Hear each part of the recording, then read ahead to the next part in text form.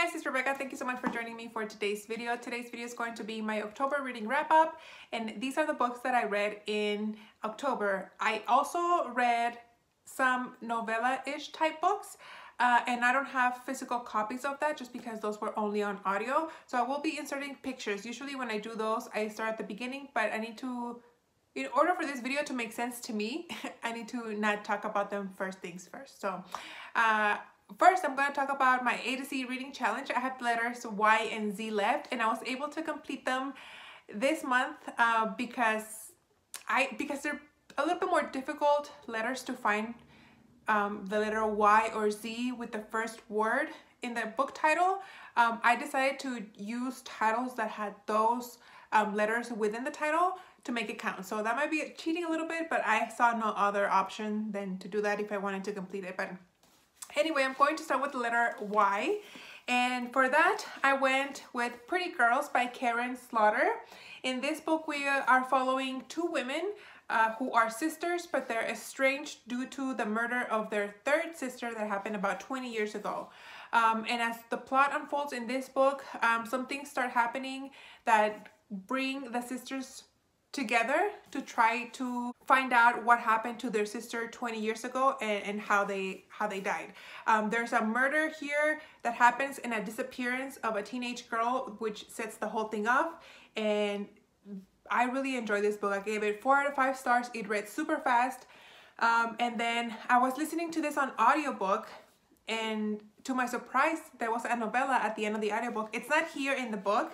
Unfortunately, I was hoping that it would be here so I could have a copy of it, but it's called Blonde Hair, Blue Eyes, or Blonde Hair, Pretty Eyes, something like that. And that gives us the perspective of what happened to their sister before the events of this book.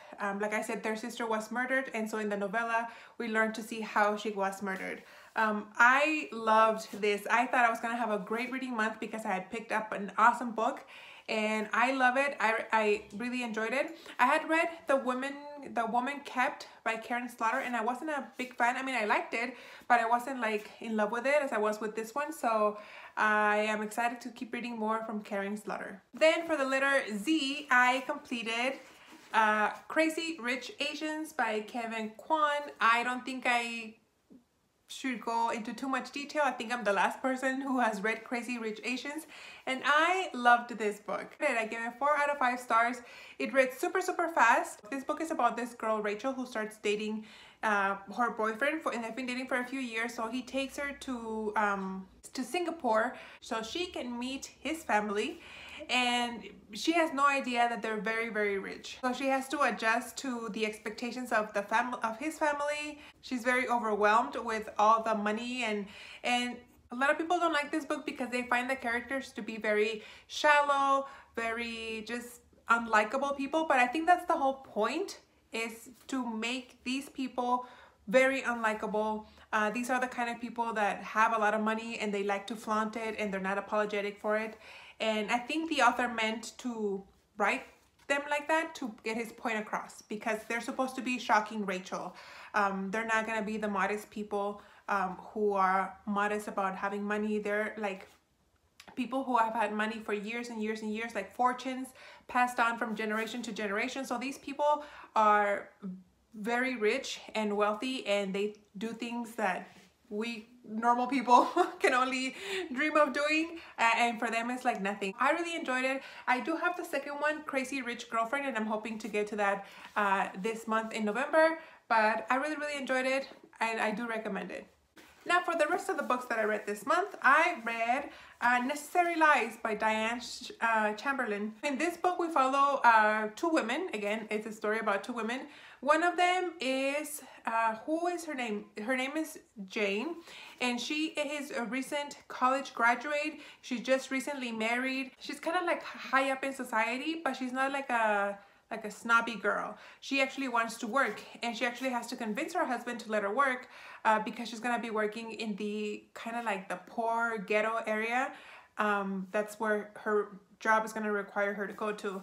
And she's a social worker, and one of her clients is this other girl, Ivy, who comes from a very not dysfunctional, I don't know what the word is, but her family, she lives with her grandmother. Her mother left her. Her sister, I think, has special needs and she has a baby. It's just a very, like, a lot of things going on with that family. And then we have Ivy, who is a teenage girl. But as Jane starts working closer and closer with Ivy and her family, of course, she gets attached, and it's something that her boss was telling her, you cannot get attached to any of your clients because then that's gonna blur the vision of what you're there to do. It comes to a point where the family has to make a decision and to do something. And it turns out that this something that the program that Jane is working for wants to do is legal, but it's illegal in other times. And the reason why it's illegal in other states and not in the state that they're, what state are they in North Carolina. It's legal in North Carolina, but it's illegal in other states because it arises a question of, is it ethical to do it? And I'm not gonna tell you what it is because when I found out what it was, I was taken aback.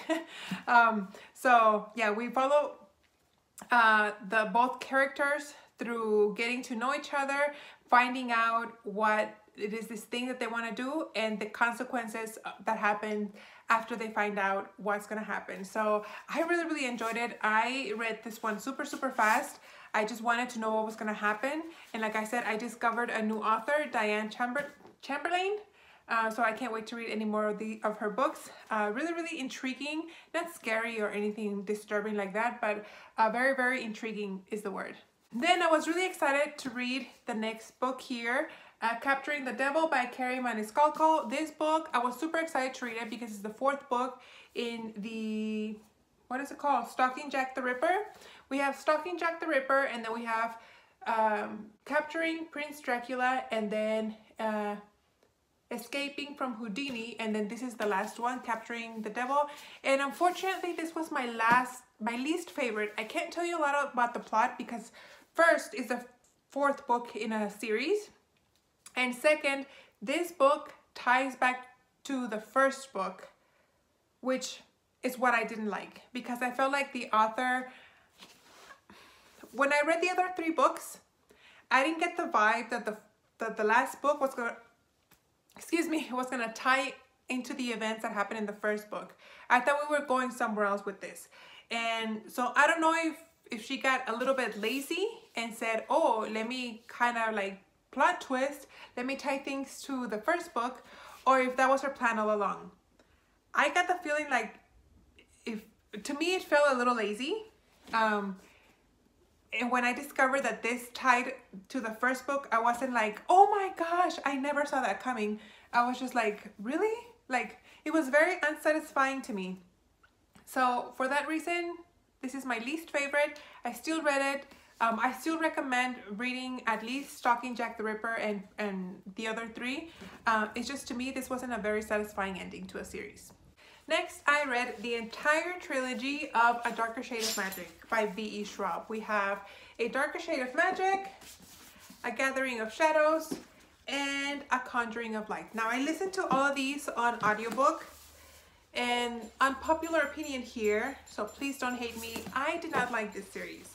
This series actually put me in a reading slump. In this series, I'm just gonna hold one book because the three of them are heavy. In this book, we follow this guy, Kel, who is an Antari, and that means that he can travel between worlds. And in this book, we follow, there's like 4 different dimensions, I guess you can say. You have Red London, Black London, White London, and Gray London, and he can travel between those 4 Londons, and only Antari can do that.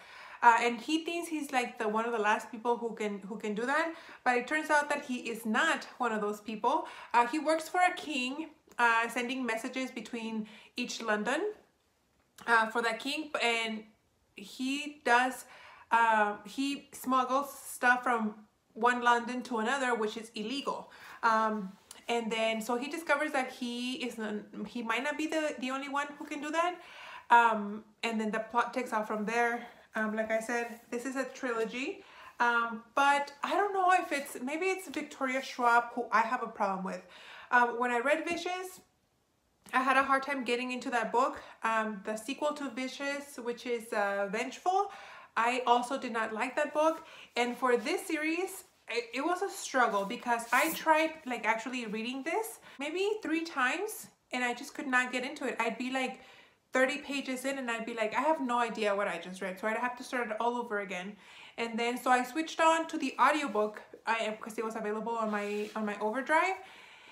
And I started the audiobook twice because again, it was like I was maybe an hour and 20 minutes in and I had no idea what was going on. So it was very, very difficult for me to get into the plot, into the book. But at the end, after I finished reading the trilogy, I did not care for any of the people here. I was not attached to any one of them. I didn't care for the romance. And maybe it's Victoria Schwab that I have a problem with in her writing style. I gave this 3 stars as a series because I finished it, but not because I really enjoyed it. Then in order to get out of my reading slump, I read Long Lost, which is a short story of my favorite or my most recent favorite series, which is the Kate Burkholder series, which is based on around the Amish community, crimes around the Amish community. And it was a nice short story. It's kind of hard to give it a high rating because in this book we follow the disappearance of a person. Like Kate and her boyfriend decide to go on vacation. This is between the events of books 4 and 5. They decide to take a little vacation, to take a little break, and people recognize her because she's been able to solve all these murders before. And so they're like, hey, well, you know, this happened a while back and nobody was able to kind of figure it out. Can you look into it? And even though she's on vacation, she decides to take a look at it and she discovers it, but she leaves things as is. And I can't tell you why she does that because it would ruin the whole story. It goes super, super fast, but it was good enough to get me out of the reading slump because a book that I kept trying to pick up after the V.E. Schwab ones, I couldn't get past it. So I needed, like, it was a nice palate cleanser for my head, I guess. But yeah, that was that. I think I gave it 3 stars. Like I said, nothing great, but it worked for my reading slumpiness.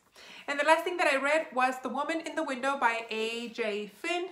This is a thriller and it's one of those mass market paperbacks. And I love these because like you read them, they're like long. And so you read really fast because of the format, like you have to turn the page right away. So I read these really fast. But anyway, I really enjoyed this book. I gave it 3 out of 5 stars, I believe. And the reason why I didn't give it 4 is because as I was reading this, I couldn't get that other one. What is it called? The Girl on the Train by Paula Hawkins, I think is her name. Because they both, in both books, we follow a woman whose marriage has fallen apart and she has resorted to alcohol and drugs to deal with her depression, I guess. And so she's a very unreliable narrator. So the whole story, we follow this lady, what is her name? Anna, who believes she saw a murder and she believes she knows who it was.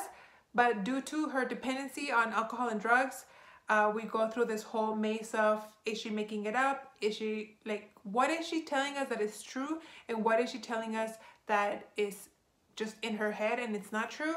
And like I said, every time, like, certain things would trigger my brain to think about The Girl on the Train. I know this book is being turned into a movie by Amy Adams. I don't know if it came out already or if it's going to come out, but I wanted to read it before the movie came out. And I still enjoyed it. I read it super fast and it was nice to read after reading that A Darker Shade of Magic series. There you go, guys. Those are the books that I finished in the month of October. And really quickly, before we wrap up this video, I just wanted to give you guys a quick thanks. I'm assuming it's on people that watch these videos. 2 people used my referral link from Book Outlet and I was able to get some credits and I was able to buy more books with those credits. So thank you guys for feeding my addiction. I am very happy no one's ever used any of the referrals that I have there, so I didn't even know how to like go about and redeem my points. But it was really excited. So thank you guys for using those referrals. And if you guys have never purchased anything from Book Outlet and you would like to do so, you can use, I think you guys get a discount if you use my referral, and then I get points that I can redeem for. They have a reward system. After X amount of points, you get 5, 10, 15, 20, depending on how many points you have. So when you guys buy books using that link, I get points added to my account so I can later redeem for cash. Not redeem for cash, but use it as credit towards my next purchase. But anyway, guys, like I said, thank you so much for watching, and I'll see you on the next one.